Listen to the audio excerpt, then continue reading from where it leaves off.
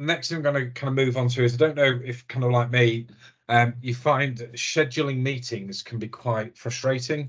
So quite often, if you've perhaps you've got an email thread going on with a customer or a supplier or somebody, you know, somebody internal, and you're just trying to schedule a date, and you've got emails pinging backwards and forwards. Are you available this day? No, I can do this time, but I can't do that time. And you know, that whole kind of email tennis that goes backwards and forwards just isn't very productive sometimes. So there's some ways that we can tackle that with Outlook these days that makes just life much easier.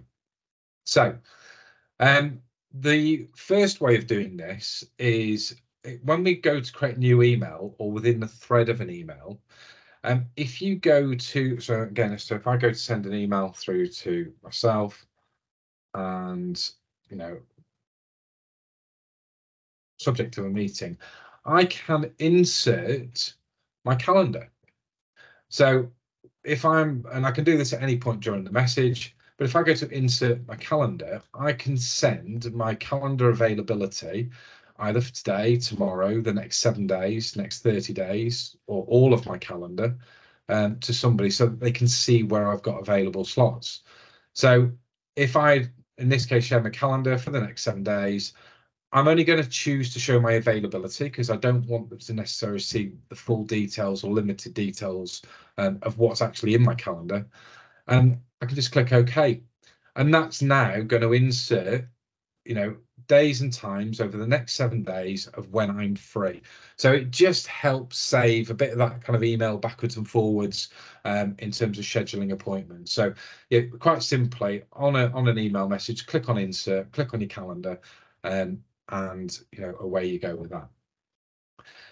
The other option that we've got now is also, so if I've got perhaps an email here, is a new feature called scheduling polls.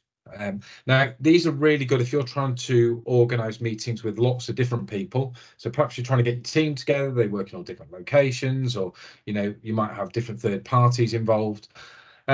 What you can do here is actually reply with a scheduling poll. So this now gives me the ability to look at my calendar, so I can set the time zone. So in this case, I'm in Sheffield, and I can go, you know, pick the date and time off the back of that, and I can select what dates that I'm available. So perhaps these are the dates and times that I want to offer to this person or this group of people. And if I just click next, I can automatically add make it a Teams meeting. I can set a location. So if this is perhaps going to be in the boardroom, or it's going to be in Chesterfield, or it's going to be in London, or wherever it may be, I can set the location there. And I can also set my poll settings. So by default, these are the options that are ticked. So what this first option is going to do is it's going to schedule automatically the meeting. So even though I've selected perhaps half a dozen times there across the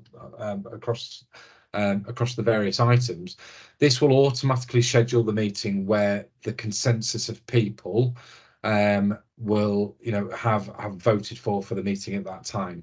If they all agree to multiple options, so perhaps everybody can do 12:30 and they can all do 2:30, by default it will go to the earliest option that's been scheduled. So again, it's just, you know, it's going to do this automatically for you. It's going to notify you of any kind of poll updates as they come through. It's going to hold the times that you've selected in your calendar until it's scheduled as well. So, you know, we've effectively got those times penciled in so they can't be overbooked. Again, something that happens quite often. You know, I've got multiple people that have access to my calendar, and they're, you know, perhaps all fighting over different times in terms of scheduling meetings. So, you know, sometimes, you know, one person goes and books a meeting at 10 o'clock, and you know, somebody else in the team has organised a 10 o'clock meeting with a different client. So using these kind of poll options really kind of helps negate those issues. So we can then quickly create that poll and send that off, and that'll give that the ability for people to kind of vote for that. So scheduling polls are, you know, hopefully you can see a real nice feature in terms of doing that.